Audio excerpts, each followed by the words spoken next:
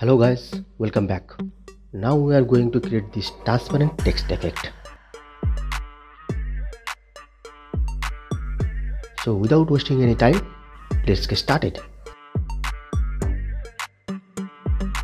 Create a rounded rectangle. Select the shape.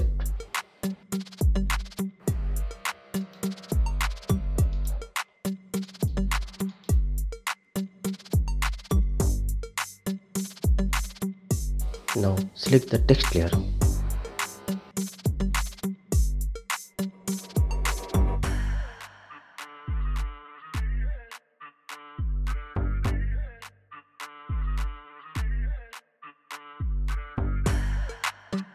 Select the layer and Ctrl or Command T to transform. Hold Alt or Option and drag.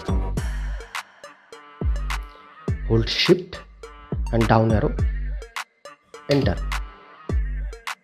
and hold Ctrl or Command and click here to select the text layer. Now right click, rasterize the layer, hit the delete button. Now come here and disable the text layer. Now press Ctrl or Command D.